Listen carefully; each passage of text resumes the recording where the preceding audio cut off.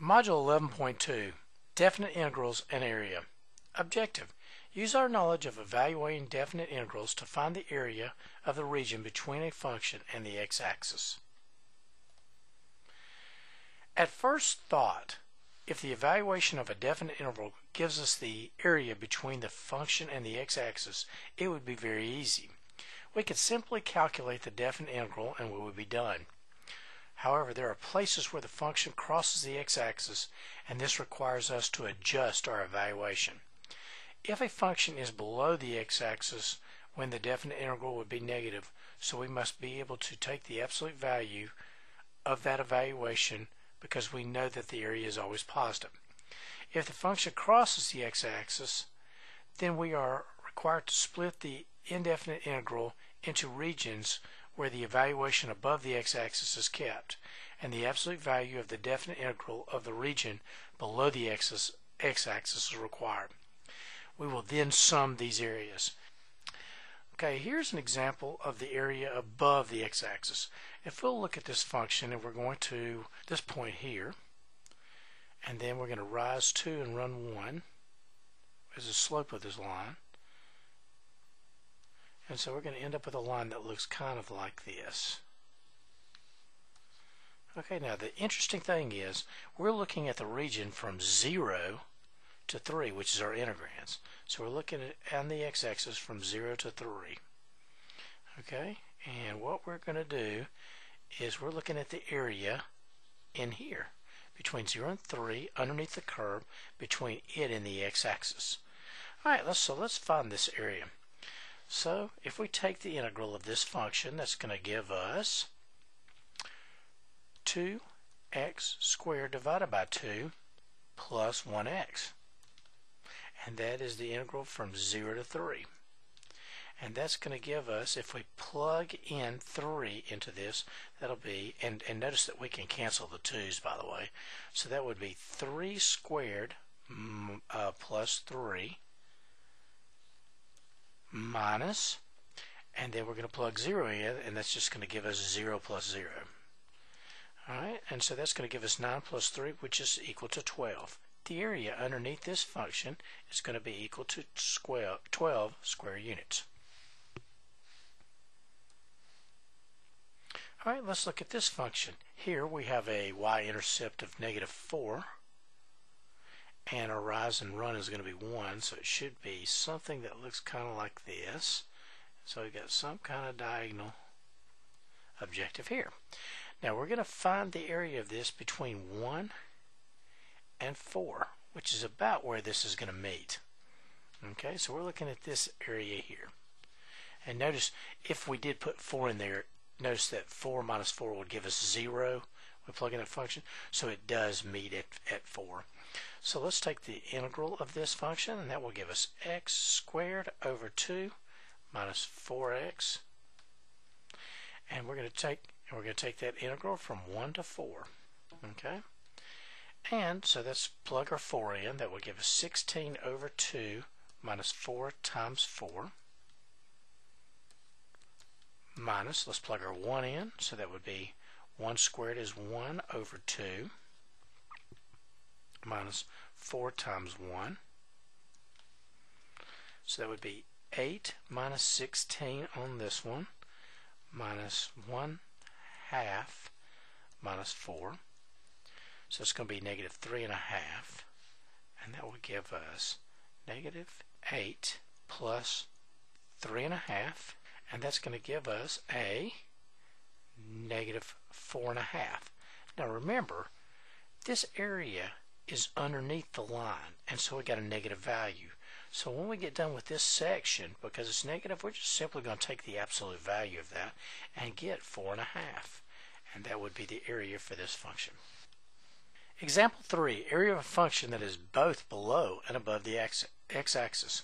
If we look at this function, the y-intercept is at 3, and this thing is going to rise 2 and run 1, rise 2 and run 1.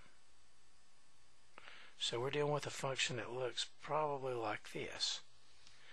Alright, so we've got a good graph of the function, and we need to find the area of this function between it and the x-axis between 0 and 6. So that's from here to here.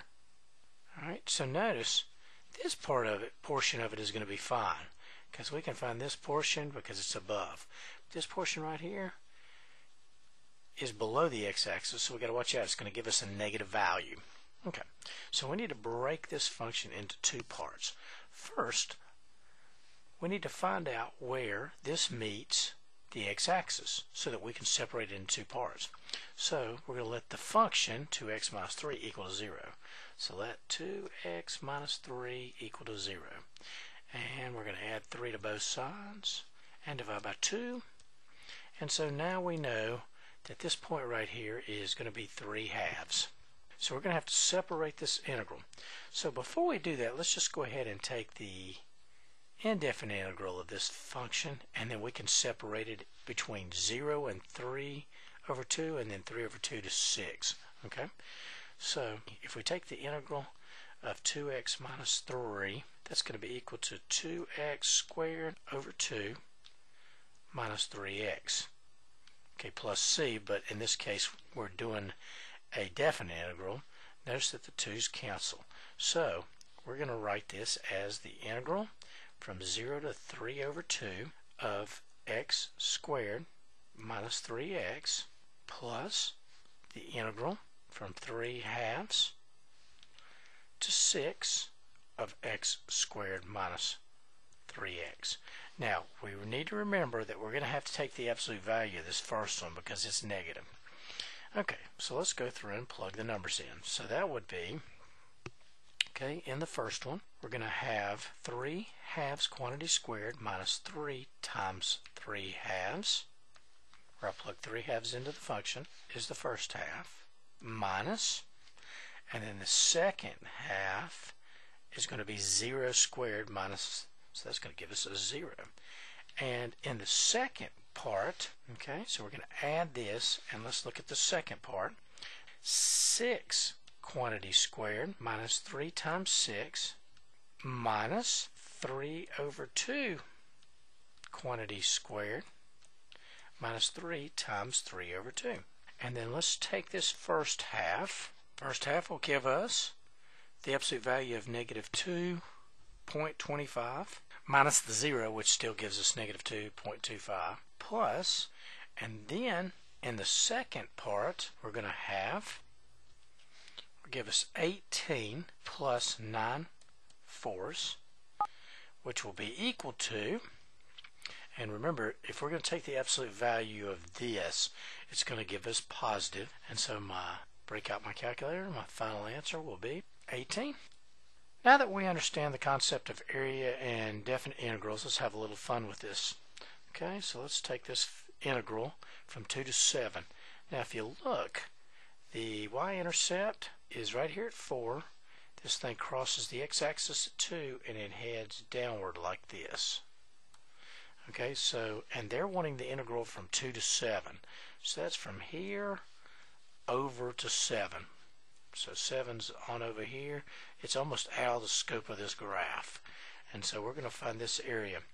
Now all of this is negative, and since 2 starts at the x-axis, we don't have to worry about which ones are positive and which one negative. We know that we're going to get a negative value for this since it's below the x-axis. So let's go ahead and take the integral, and then we'll take the absolute value of it at the end. So we're going to take the integral of this, and that's going to be 4x minus x to the third over 3, and this integral is going to be taken between 2 and 7. So let's plug our 7. That would be 4 times 7 minus 7 cubed over 3 minus 4 times 2 minus 2 squared. So that'll be equal to 28 minus 343 over 3 minus, that is 8 minus 4. And we'll break out our calculator. And this will end up giving me a negative 271 over 3. Now remember, we said that we were going to get a negative answer since this is below, so let's take the absolute value, and we'll get 271 over 3. We don't need to let the notation fool us. This is the same concept. Okay, example 5, we're going to find the area of the region between the function and the x-axis on the interval from 0 to 3. Now, if we set this function equal to 0, we would see that it would cross the y-axis at 1 and the x-axis at 1. And so this function looks kind of like this. And it's going to be symmetric, so it's going to do the same thing on the other side. Now, notice that we're going to have a little area here.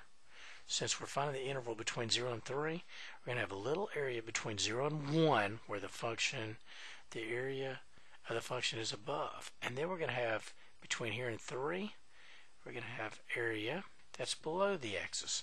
So we got a little area above and quite a bit of area below. Alright, so we're going to have to break this into two parts. We're going to have to break this into the integral from 0 to 1 of the function, 1 minus x squared.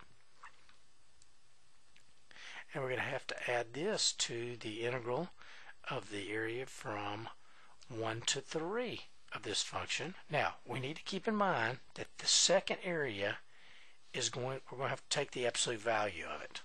Alright, so, because it's going to be negative, so we're going to need to make it positive for the area.